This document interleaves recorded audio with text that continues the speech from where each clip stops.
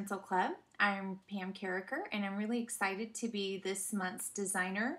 And I have some really cool stencils that I hope you like that were inspired by some artwork that I've been doing for several years now.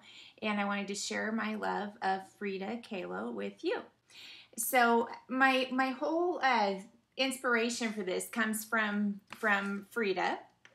And I have a couple books of hers. This one's really cool. I just got it not too long ago, but it's her actual journal pages that are really interesting to look at and very simple, kind of messy, and not, beautiful, perfect journal pages like we see a lot of times, but just really her thoughts and inspiration down on paper visually and with words.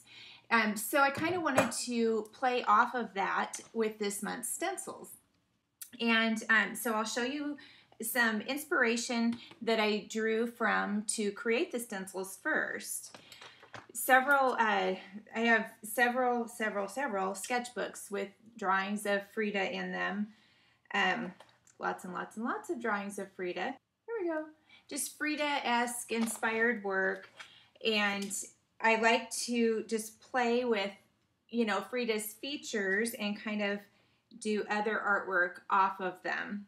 So I've got just, I pulled from some sketches of Frida, and I've used those sketches in various ways. I've made linoleum block carvings off of them. That's what these are. This is linoleum, and I carved Frida into it off of my sketches. I turned them into black and white images and then carved her.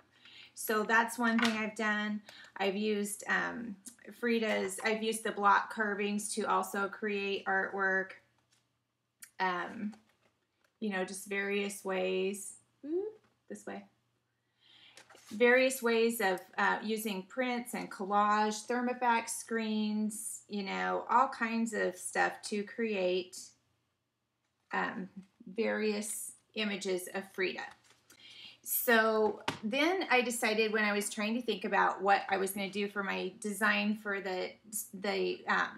my month in September, I decided to go ahead and use Frida's image, because it's not something that I would want to put out there for sale, because I'm still exploring Frida, and I don't normally like to give away something as a design element until I'm kind of done exploring it myself. Because then it's time for me to move on and start exploring something else. So when I came up with doing the Frida thing, I thought, if I did it for Stencil Girls, then it's something that you and I share, but it's not necessarily something I'm selling to the world yet. It's just something we're sharing for a month. So I came up with these really cool Frida stencils, and I really like them. It's got the image of Frida. I gave you, her name. This is all backwards. I gave her name, and I did some images like the parrot, because that comes up a lot in her work, and the monkey was Mary Beth's idea. She's like, oh, you gotta have a monkey in there. So I put a monkey in there, and some leaves, because in a lot of her work, there's a lot of foliage behind it and things, and a flower. And the flower is actually a celery rose. You know how you cut off the end of the celery and you can stamp it? I actually stamped it onto a carving block, carved it out, and that's what this image is. I just had that image made into a stencil. So, you can always find inspiration even in your vegetables. And so I took those images, and I thought I would really like to focus on art journaling off of Frida's book. And I thought that would be a fun thing to do, just to show some fun and quick things that you can do in your art journal, because not everything you do has to be a perfect finished piece of artwork. There's a lot that goes on in the creative process that's captured in art journaling that's beautiful and a little raw and just really fun to play with. So I'm going to be showing you some different art journaling things that I did with using the images that I gave you. And this is kind of a funky little raw page. This isn't the finished page. It's just one that I did with the stencils playing with it. So I'll keep what I'm really going to do for the video a little bit secret.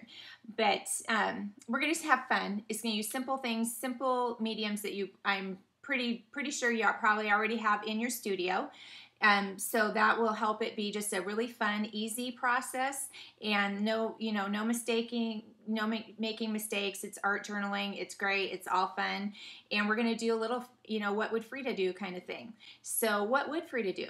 Frida would make art. She made art no matter what was going on in her life. She made art. So that's what we're going to do. We're going to get over any fear of, making a perfect page or creating perfect art, and we're going to make Frida inspired art. So I hope you'll have fun with me. I'm really excited about my new stencils. Really, really excited to see them in this form. And we're going to have some